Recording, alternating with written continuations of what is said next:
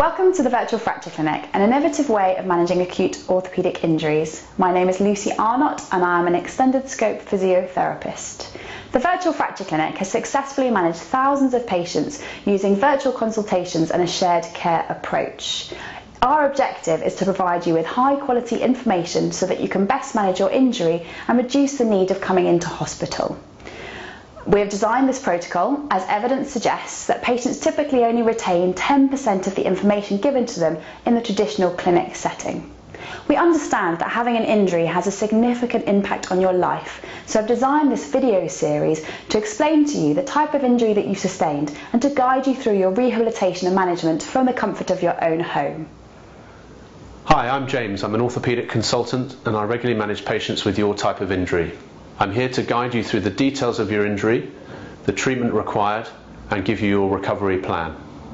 You have sustained a soft tissue injury or sprain to your shoulder. An example of this is demonstrated now on the screen. This is a common injury and it will heal itself naturally with the passage of time. This normally takes approximately 6 to 12 weeks to resolve. However, pain and stiffness can be ongoing for 3 to 6 months. If you have been provided with a sling, this is for your comfort only and does not aid healing. It should be removed regularly to perform the exercises that Lucy will go through later. You may need to take painkillers or anti-inflammatories, especially in the early stages.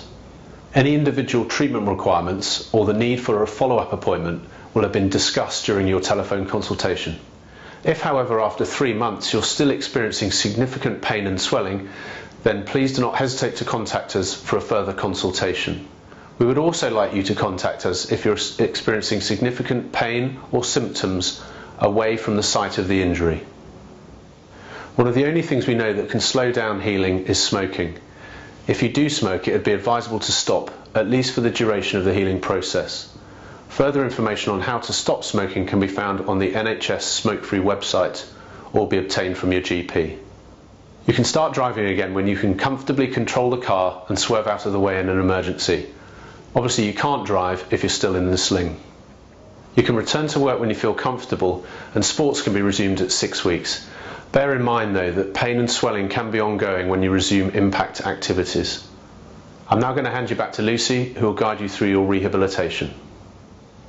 We're now going to show you some simple exercises to help you to recover from your upper limb injury. The first phase of your rehabilitation is about acute pain and swelling management.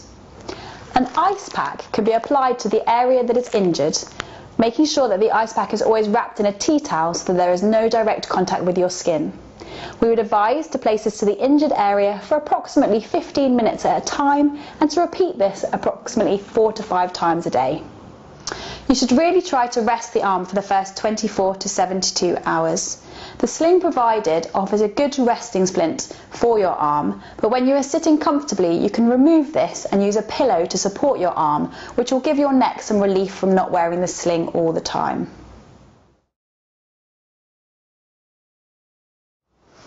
It's really important in the first stage of your rehabilitation to remove your sling to do the following exercises 3 to 4 times a day.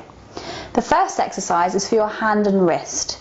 You can move your wrist in an upwards and downwards position, getting a good stretch at that joint. You can also use your fingers to make your fist and splay your fingers. Once you can do this without any pain, you can use a pair of socks that you put into a ball to add some resistance to this exercise. This is really good to help with reducing the swelling that you may get in your hand. The next exercise is for your elbow, okay? You need to practice straightening your elbow and bending it towards your mouth. You may find this a little bit difficult in the early stages, but it's important to slowly increase the range of movement that you get every day.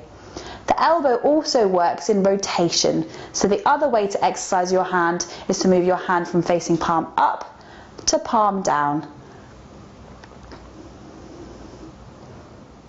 When you've been wearing a sling for a long time, it's really important to think about your posture because you naturally tend to come forward into a position of protection. What I want you to think about is growing tall and bringing your shoulders back so that you get a stretch across the front of your chest. I'd advise to hold this position for approximately 30 seconds and to repeat this 4 to 5 times a day. I'm going to show you from the side so you can really appreciate this exercise. You tend to be forward in this position, and I want you to grow tall and bring your shoulder blades back, holding that stretch for 30 seconds. The next exercise is called pendulum exercises, and these are really great for getting some early range of movement of your shoulder and to provide you with the space that you need to get in and wash your armpit. I'd advise to hold on to a firm surface, bring your feet into a step stance position and gently lean forward, letting your arm come forward with it. You can then move your arm in a forwards and backwards momentum, just like the pendulum from a clock. You can also do this in a sideways movement and in a clockwise rotation. I would advise to do this exercise for between a minute and a minute and a half, again 4 to 5 times a day.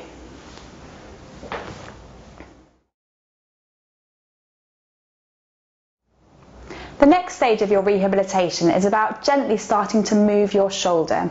We do these via exercises known as active assisted range of movements. The first movement direction is to hold onto your hand with your good arm and gently guide it up in the air. I want you to repeat this about 10 times, nice and slowly, really thinking about the quality of the movement. For this first stage, I don't want you to be lifting your arm any further than 90 degrees. The other position that your arm moves in is a rotational way. For this, I would advise to get a stick or something that you can use to hold on to. You place your arm firmly with an overhand grip onto the stick and use your good arm to lever your arm outwards. The important thing to remember with this exercise is that you keep your elbow nice and close by your side. I'll show you this from the side view also, rotating your arm outwards. If you don't have a stick to hand, you can do this quite simply by using your other hand to guide the movement. These exercises you should do about 10 repetitions on both exercises, about 4 to 5 times a day.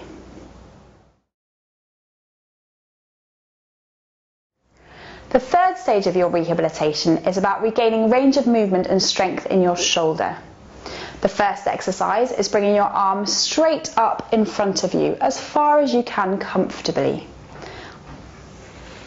It's important that you think of your posture when you're doing this exercise and don't try any trick movements to get further than you would naturally.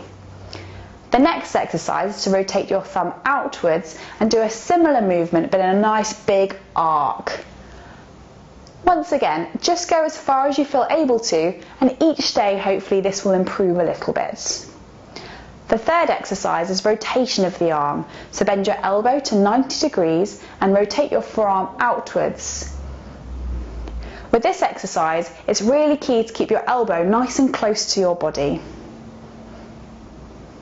I'd like you to try and do all of these exercises approximately 10 times and to repeat them 4 to 5 times a day.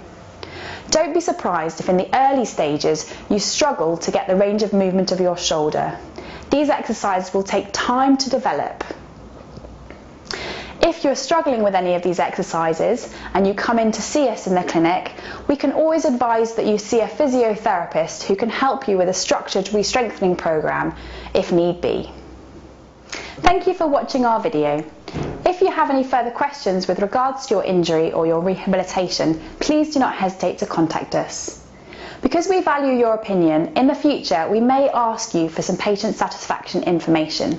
We would really appreciate if you could let us know how you found this service so that we can help model it for future patients.